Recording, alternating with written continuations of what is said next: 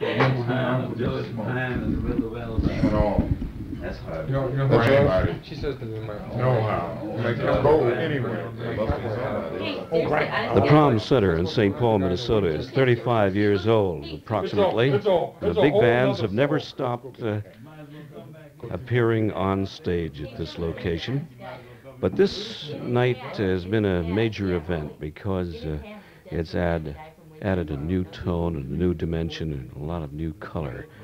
Thad Jones has been on the scene with Mel Lewis, and these two gentlemen have an interaction going that leaves space for soloists and exciting, colorful textures and tonality that, makes the big band business sing anew.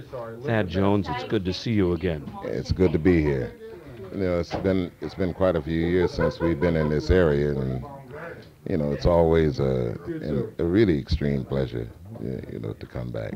Well, I know that you, in the past, have been working in such remote corners as Saginaw, Michigan, and with Sonny Stitt, and maybe out of Des Moines, Iowa, with Harold Maupin and a fellow by the name of Charlie Gator over there. And the last time I saw you was with Count Basie, with all those young lions. You know, you spoke about Harold and Charlie. You know, we go back to 1946, and you know, it's beautiful of these guys to even think, you know, that I would probably be around, you know, and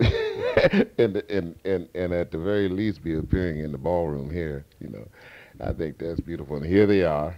Harold, come on over here. Charlie, it's good to see you. And it's good to be here. Thank you very much.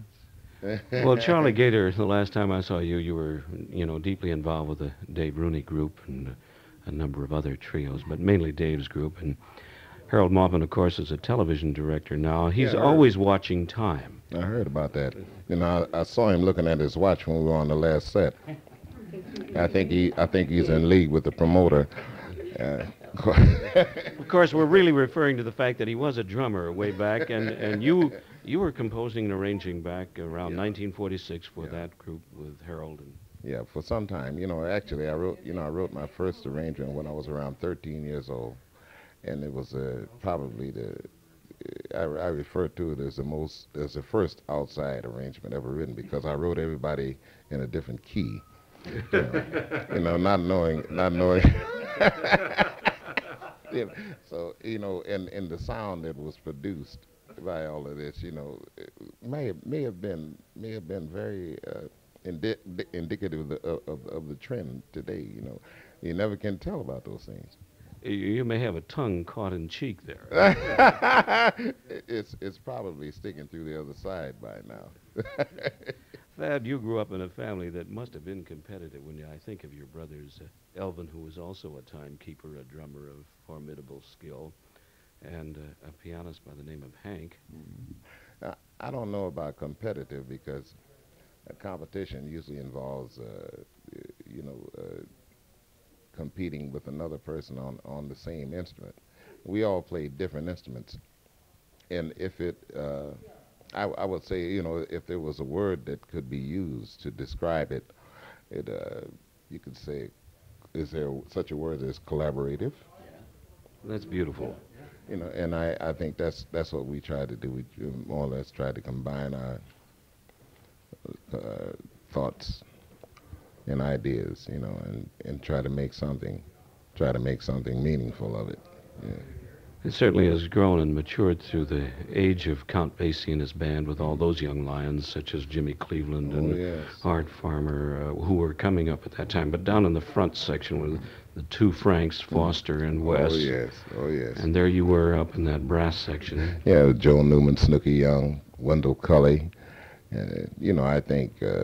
winging back to the tradition of Jimmy Lunsford. Oh yes. Through Snooky Young. Well, you know, actually, you know, it was maybe it may have been it may have been a part of that tradition, but I think Basie established a sort of a tradition of his own, and you know, I was just very happy and proud to be a part of it. This collaboration with you and Mel Lewis and these marvelous musicians that you've gathered under your wing, of course, can be heard on Monday nights, usually at the Village Vanguard. I understand you're going to have a 10th anniversary. Well, actually, it's our 9th anniversary. We're into our 10th year. We should have celebrated our 9th anniversary on the first week in February, but unfortunately, no, I won't say that.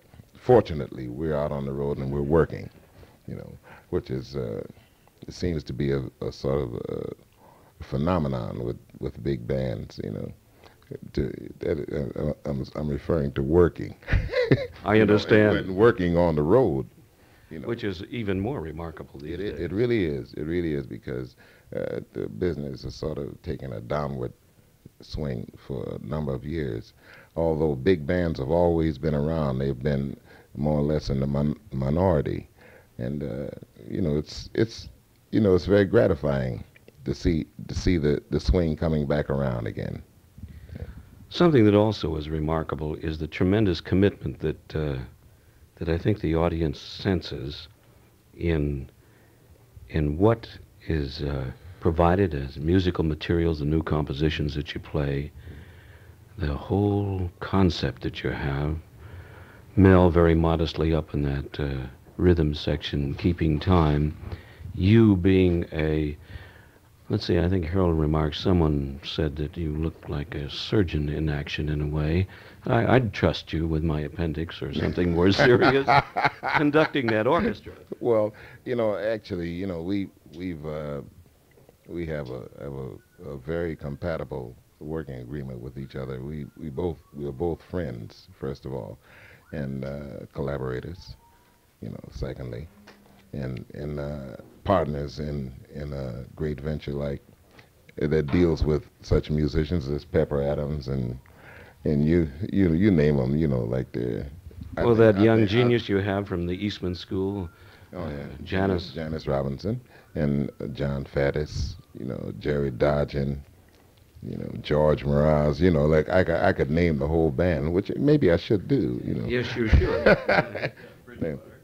The two Bridgewater brothers, Cecil and Ron, and Wayman Reed along with in the trumpet section, and Billy Campbell, very young but progressive thinking lead trombone player and soloist, and Earl McIntyre, who plays bass trombone, and of course Billy Harper, the Texas Tornado.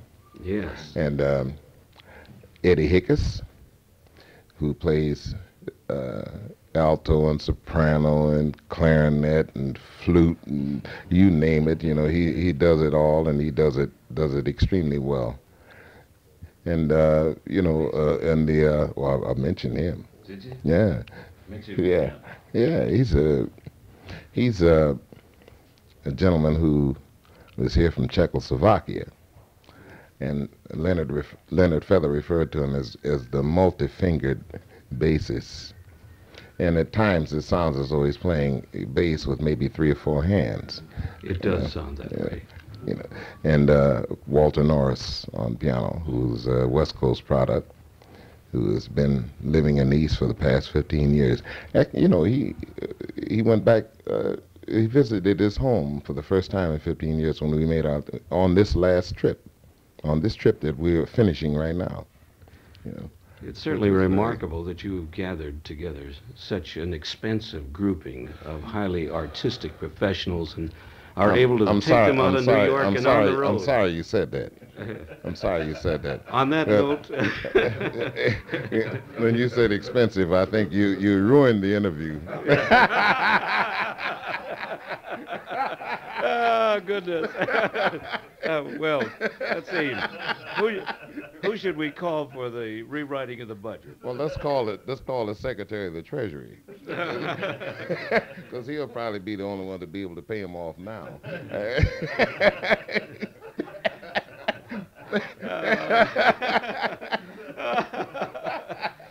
Thad Jones and Pepper Adams and Harold Maupin and Charlie Gator, all of you standing by here. It's a pleasure sitting in, but most of all, just being a part of the audience and catching the interaction, which we could get Monday nights at the Village Vanguard, and we invite anyone who is traveling east from this part of the country to fly into Monday at the Village Vanguard, That's Greenwich good. Village in New York. Sounds like a winner. Thad Jones for Mel Lewis and all of your marvelous talents, thanks for your time. Thank you.